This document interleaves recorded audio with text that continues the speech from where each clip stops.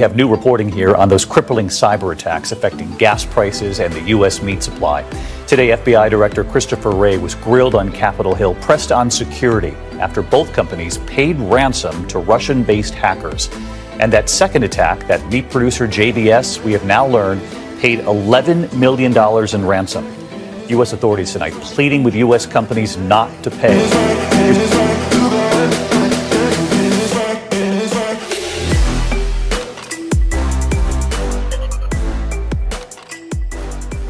Have been crippled by this attack so far, many of them small businesses, and their computer networks paralyzed here in the States and also abroad. Experts say it appears a Russia-based hacking group deployed this ransomware.